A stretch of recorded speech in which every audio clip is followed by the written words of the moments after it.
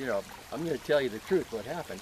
In the middle of the night, about the fourth night, I noticed the light was on downstairs. So I got up and I went down to see what was going on. He was baking up a big bunch of potatoes. He was hungry in the middle of the night and he decided he was going to pig out on potatoes, and that slowed the cleanse down. And I say that because I got 40 feet out. 40 feet out in 6 days. Now, I was blown away. How long is our small intestine? How, for the average person The is small about... intestine is 22 feet long on an average, and the colon itself is only 6 feet. The large intestine is the colon, 6 feet long. The small intestine is 22 feet long. But now, you why? had 40, so do the math. Where's the extra 10 Okay, what feet? happens is that it's in there in layers. And I explained why it's formed in layers and why it comes out like that. So, I mean, you can get more than the length of your intestine out. Is that why you call it plaque? Because I used to tell our students who said, what do you mean by plaque? And I didn't know. So in Thailand, I said, I believe it's similar to plumbing. A plumber comes because so many years of buildup of layer upon, like the Grand Canyon, layer upon layer of sedimentation. And so those layers have to come off in reverse. Right. Is that the idea? Exactly, right. And as they come off, the consciousness, or let's say the traumas that people were experiencing during those periods, the memory is in the mucoid plaque. That fascinated me. When that first happened, I thought it was just me. I thought, you know, I get on a cleanse and all these memories would come up, and sometimes it was anger, sometimes it was just plain trauma and despair and illness and all that. And then pretty soon I found out that almost everybody was experiencing that. And here's the other thing that really hit me, is that a person would get on the cleanse, and let's say they have allergies. And all of a sudden, sometime during the cleanse, this emotion would come up, and I mean, and it just overpowered them, you know, and they had forgotten about it. They didn't even know it was there. It was something that maybe even in their childhood, and boom, a few minutes later, they would let loose a big piece of mucoid plaque, and boom, the emotion was gone, and so was the allergy or whatever the problem was. And that's how I started hooking up emotions with trauma. I mean emotional trauma with illnesses. I mean, with certain problems, health problems were associated with the way we, you know, with our emotions that got stored in the subconscious. And that's a whole nother story to talk about. But that's how that happened. I worked with hundreds of people at the health spa in Thailand. And it was usually only perhaps a dozen, perhaps 2 dozen at a time. However, we always had boxes of Kleenex out. And most of these people were actually looking quite healthy. There were quite a few movie stars that would come every year to cleanse because they knew that it was part of the fountain of perpetual youth. And what was interesting is everyone there was an emotional basket case. And we were like manic depressives. But you knew going in that this is probably going to happen. Right. So there was a lot of compassion. So when this does happen, it shouldn't be surprising that you might even feel extremely depressed, fearful, angry. What for me, because I had had so many illnesses during my first 30 years, it was all about illness. So it was emotion, illness, one after another. And even things like I had given up washing my hair when I was about 30 years old in New Zealand. I had heard that a lot of people in New Zealand know that it's unnatural to wash your hair with shampoo. And so I was told by another kayaking guide that if you just don't shampoo your hair for about 6 weeks, that all the bubbles and the past essences, the aromas of the various shampoos you've used over a lifetime will start coming up, and your hair will get really greasy, the scalp might get a little itchy, but then by the end of 6 weeks it will be over. Well, in my case, because I was on raw food, I think it lasted only 2 weeks, and it really wasn't that bad. But even that cleansing that I had already done came back up again. And I could smell a bouquet of various shampoos. Oh, yes. For maybe half an hour. Right. They just came up. So and so if you do have like in my case pneumonia, I felt my throat constricting. I felt the panic, that feeling that I had, I'm going to die.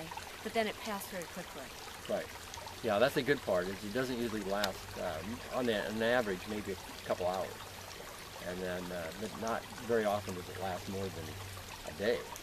Well, you have helped how many thousands of people do you think cleanse and actually actualize? Like, how many people have not gone to the hospital or gone to the graveyard early because of this? Yes. How many people do you think have taken your cleanse so far? Oh, I don't know, it's in the hundreds of thousands. And once I wrote the book, and it was amazing, all these people are doing the cleanse. I mean, all around the world. You know, I mean, a man came to Mount Shasta, and he wanted to buy the cleanse, and I said, well, would you like the book too? And he said, no, I already have the book. I said, well, you know, this is in the early days. I hadn't even sold 500 books yet. I said, where'd you get the book? He said, I got it in India. It's like, oh, okay. And but it went around the world like that, but it was kind of to a select few. You know, it didn't hit mainstream, but it was the people who were really interested in health, trying to improve their life in every way. They were attracted to this like a magnet. And I remember one time I went to the post office in Mount Shasta, and there were two ladies sitting outside, inside the post office. I went to my post office box, and these people were watching me. And as soon as they saw that, you know, I had P.O. Box 901, and they jumped up and they came over to me and they said, are you Rich Anderson? And I said, yes. And one of the ladies was a PhD. She was determined to meet me. And so we had people from all walks of life doing this cleanse, and it sparked the cleansing movement. I'm quite sure. I mean, a lot of people have said that, you know, because all these companies saw what the cleanse can do for them. They had to have one. And I mean, when we started, there was only 4 companies out there in the market, and hardly anybody knew about them. And now there's over 400. Mm-hmm. And so I believe, I mean, a lot of people believe that, you know, with the book and with the power of this cleanse, that's what stimulated the colon cleansing movement. And I would agree. Yeah, that's a lot the of people word. do. Now, how often would you recommend doing the cleanse? And by the way, just for the record, I'm not on staff with Richard. I just experienced the miracle of this myself. And working at the spa, I saw hundreds of others whose eye colors changed, Yes. whose energy, who came back from the dead, many of them, right on the edge. And so I just would like to get the word out. I appreciate that, yeah.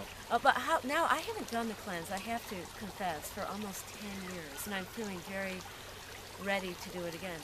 How often do you recommend people to do this cleanse? It totally depends upon what a person's trying to accomplish. See, the whole cleanse now, even in the last 3 years, we're taking it to a whole nother level.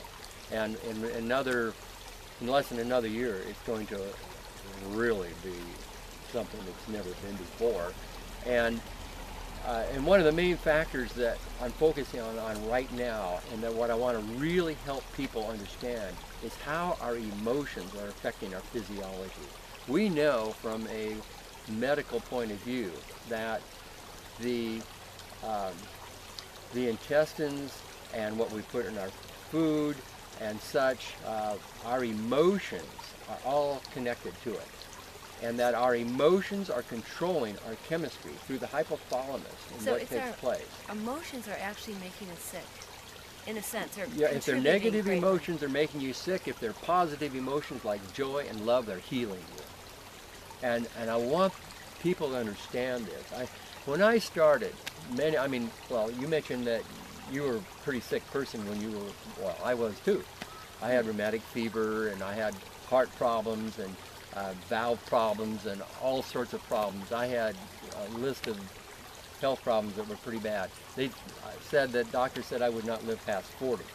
And well, it's certainly proved them wrong on that one, but it's only because I cleansed my body and I changed my diet, and I lived pretty healthfully.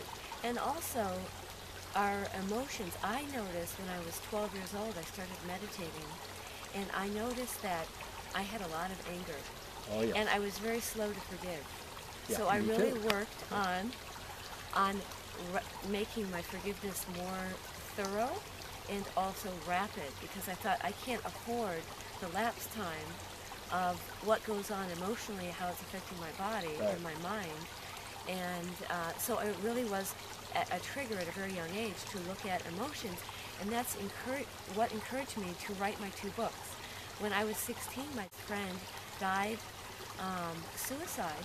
She was a poet, and I was starting to write poetry, and I committed that day to never writing a negative poem. So that's why my book is Uncivilized Ecstasies. And then the Bliss Conscious Communication book is How to Be a Blissologist, because I feel that emotions do, I concur, cause these illnesses. And so how can we be in a state of perpetual joy, contentment? People ask me, how do you do that, Happy Oasis? And so I wrote a book about the techniques that I use that had become so ingrained in me that I wasn't even consciously aware that I was doing them. So this is a how-to book that I hadn't ever thought about it, but it would actually go very well with your cleanse, because it's the emotional cleansing, and it is based on the blissciplines, the discipline of bliss, which is a very strong discipline, because in the world today, there's all kinds of alternative options. So I just wish to throw that out, because it goes right along with healthy living. I believe it's the core that's the ultimate disease preventative. I do believe that all emotions have effect upon our physiology. I believe that every single disease out there is associated with the disease, it's associated with emotion. And that, and I have no doubt about it. It took me many years to be able to come to that point where I say, I am certain of it. And now we have PhDs who are also certain of it. And even Candace Pert said the same thing. She wrote the book, Molecules of Emotion. And an amazing book, such an amazing book that we carry